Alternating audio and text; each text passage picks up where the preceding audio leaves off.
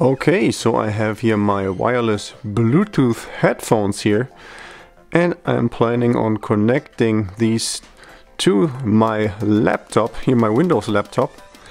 And we all probably already know how to connect these headphones to a smartphone like this iPhone or an Android phone, but connecting these to a Windows laptop works a little bit different, so I want to show you how this is done. And so first I'm going to start here on the laptop, and we're going here in the lower left corner onto the Windows icon here, and then we select here the settings. We go into the settings menu, and then here we look at devices, and we already see here it says Bluetooth, so that's where we want to go. And then here it takes us right into the Bluetooth options here. And here we see the Bluetooth right now is turned off on this computer here. So I'm going to turn this on. And now we want to add a new Bluetooth device. So we're clicking here on the plus button. So now we have here different options of devices that we can add. And we want to select here this Bluetooth.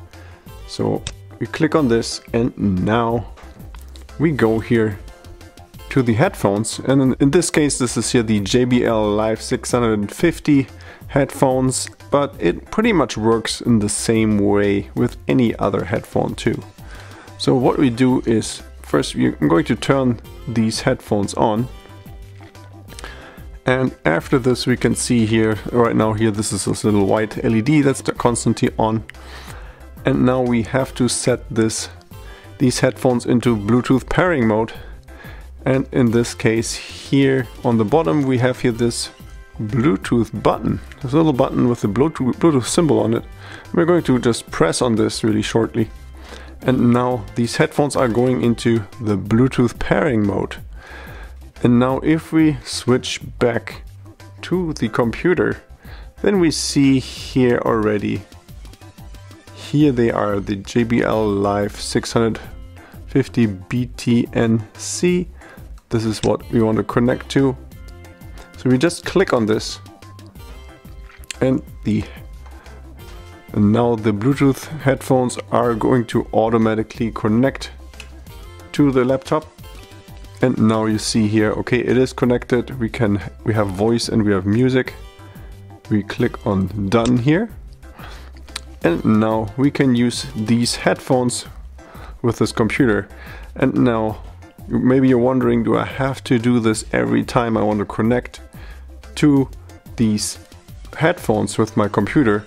And the answer to that is actually no, you don't have to do this. As long as you keep Bluetooth enabled here in the Windows laptop, every time you're going to turn on these headphones and your laptop is near, you see this, it's going to automatically connect. It's going to reconnect. You don't have to do anything, it just works straight out of the box. Yeah, okay, so I hope this video was helpful. If you have any questions, comments or concerns, then please leave a message below, and don't forget to like and subscribe.